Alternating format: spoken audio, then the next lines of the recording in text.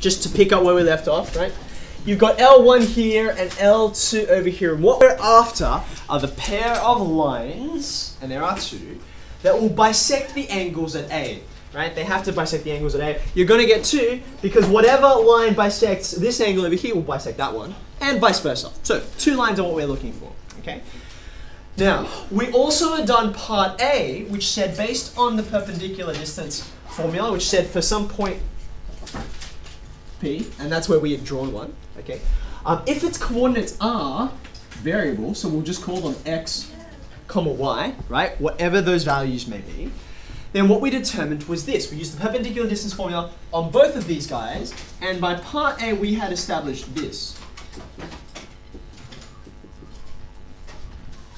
Do you remember this? Yeah. So you remember we weirded out a little bit because we thought, hold on, but these are not equal to each other. In what world are they equal to each other? And the answer is in the world where they follow the rules of this particular point. Because this point doesn't just go anywhere randomly, it follows very specific geometric rules. It can only be in certain places. X and Y can only be related in certain ways. Okay. And then part B said, hence, use this thing to work out these equations, right? No tan theta equals m1 minus m2 on 1 plus, none of that business. No simultaneous, no just going from scratch, finding where A is, and then just trying to do some point gradient business in there. We just had to go from A. So here's my suggestion for our step forward, okay?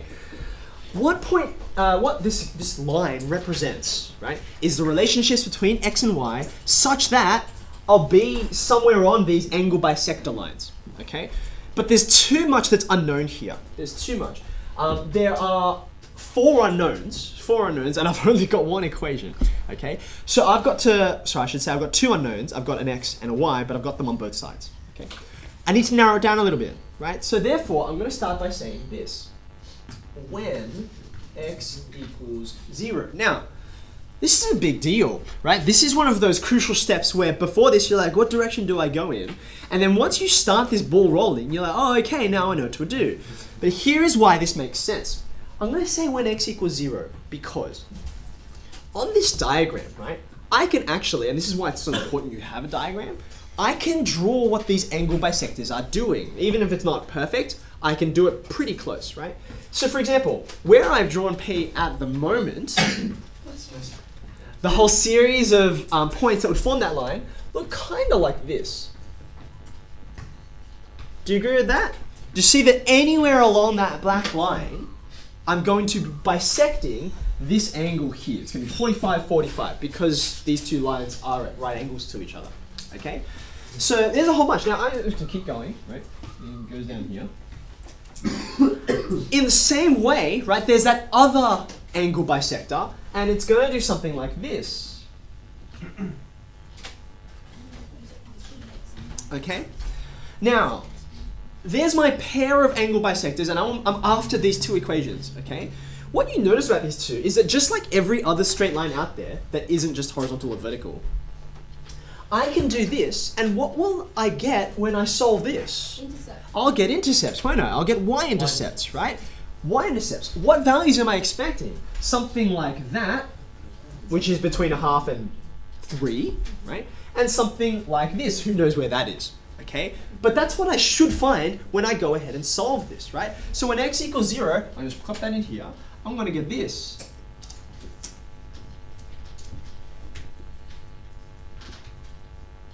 You happy with that? Just all the X terms have disappeared. Now this, you're like, hold on a second, okay, this is an absolute value equal to an absolute value. We've seen these before. There are gonna be two solutions to this, which is exactly what we're anticipating, right? So let's have a look at this. How would you work out, like you could do this by cases, what would be the quickest way? Yeah. So just remove the absolute values and take the positive side and then take the negative side of both. Yes, that's exactly right. Like this really means plus or minus this. And this really means plus or minus this as well, okay? Minsu, did you want to suggest something? Inequalities that you would safely put minus and then you would flip it. That's exactly right. I could do that. Since it's equals, here's kind of the approach I'm going to take. Just imagine for a second, this is y minus 3 and minus 2y plus 1, right? when we usually see one variable, we're used to solving in terms of x. Okay, so if I just put over on the side here, right? If what I asked you to solve was this, okay, I can visualize this. This is not hard to visualize. X minus 3. What does x minus 3 as a line usually look like? It's the normal line that goes through the origin, but it's been shifted down 3 units, or to the right 3 units. In a linear function, those are the same thing. Does that make sense? Yeah, yeah. Because look, there you go. I can either think about it moving down or moving to the right. They're both the same. Okay. Now I've got an absolute value on it, so that means it looks like this. You happy with that? Okay, so there's the left-hand side. What does the right-hand side look like, roughly speaking? I'm going to have my intercept at 1, right? Which is lower down here because that's 3, isn't it? And because of that minus 2, it's going to be steep and going down. Right? So it's going to do this. And then it's going to bounce back upward. You happy with that? Okay, now this is super, super rough, but it's clear enough to see, like I don't need to worry about this branch over here, do I? Completely irrelevant. I'm never going to intersect with that branch. I'm just going to forget about it. Okay? What's the equation of this branch here, the very first one that I drew? Think about it. Minus x plus 3. Okay, it's going to be minus x because it's decreasing, and plus 3, or 3 minus x if you like. Putting a minus sign on this just turns it around, right? Just think back to your absolute value. So therefore, the equation of that is 3 minus x, okay? And then of course to get these two, I'm just going to solve it for both cases, right? Minus 2x plus 1 and 2x minus 1, okay? Does that make sense of what we're doing? Now, that's all in terms of x's. What we actually have is y's. It's all exactly the same, it's just a different label, okay? So now, here are the two cases I'm going to solve. I can ignore y minus 3 as a case because I just showed I'm never going to actually intersect with that. Right? So here's case 1, 3 minus y equals this. And here's case 2, 3 minus y equals that. Okay? This is not too hard. We could do this together. What's this one going to be equal to? You could do it in one line, right? You add 2y both sides, so you're going to get y. And you subtract 3 from both sides, and you get minus 2. Minus 2. Where's that? That's clearly this guy, isn't it? Right? Now, obviously my scale's not great, but it's obvious to know, like, one's positive, one's negative, right? So clearly that's the one I'm talking about. You have a go at this. What am I going to do? 3y equals 4. Yeah? No? Yes. 4. You agree with that? Yeah? If you want to think about it the other way around, I'll add y to both sides, which makes this 3y. And then I add 1 to both sides, which makes this 4. And then I just flip it around the way that makes y the subject. So y is 4/3. What value is that? That one. Bam. There you go. Okay. So now I've got two y values, y-intercepts I should say. To get the equation of the line, I can take a whole variety of different parts here. If I knew what a was, right, I could do 2-point formula. That would work, okay? But surely I can do this in a faster way, right? Especially taking advantage of what I've just done. Yeah, Vincent. Yeah, right. If I can find out these two, 1, 2, then I can put this into 2-intercept form, which we saw was a really, really simple way to get the equation of a line, right? So I'm going to go when y equals 0. When y equals 0, my y terms are going to disappear up here, so I'm going to go 2x minus 3 absolute value, x plus 1 absolute value. Again, for some rough working, to save myself time in terms of working out the cases, I'm just going to do a super rough sketch of this guy, right? Let's have a look. X plus 1, how'd you describe it? It's shifted to the left or it's shifted upward, which are both the same thing, right? So there it goes. Okay, it's gone that way. Now 2x minus 3 would normally be down here, wouldn't it? Okay, so it's actually going to be here. Right, we kind of have a mirror image of what we have up the top, which is partly a coincidence based on these coefficients that we have here. Okay, all of that just to say which part of this can I ignore safely? This part over here, irrelevant, right? So therefore, what's the equation of this part? It's this part here. The first one I drew is x plus 1, and then the other two, it's just, well, I'm going to take both cases, right? So that's not hard. So I am running out of space. I can just fit it in. Right? X plus 1 equals one case, and x plus 1 equals the other case. Okay.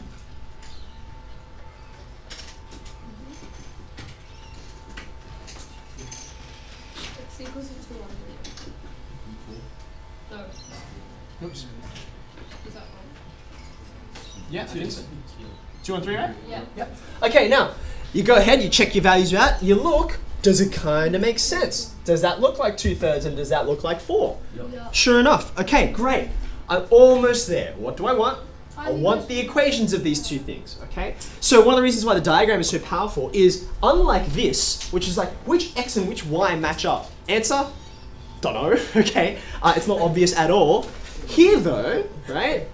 2/3 and -2, like, you know, the line is going right through there. Okay, so let's do the first equation. And I'm going to call it angle bisector 1 because that's what it's doing. Angle bisector 1. Obviously, you can call whichever one you want, okay? What's 2-intercept form?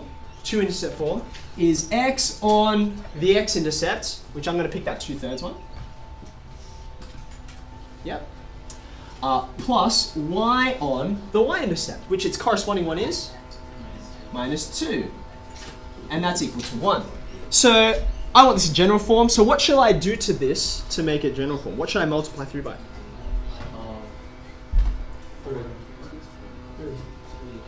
Now I want you to remember, right? This is one of the, I admit, this is one of the, no form is perfect, right? So the problem here is you got fractions on fractions.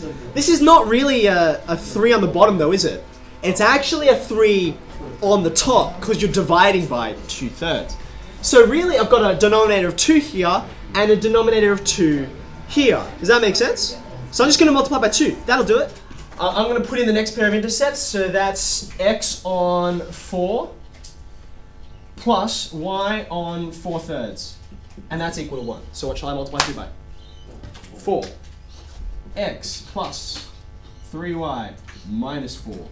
0. 2 angle bisectors.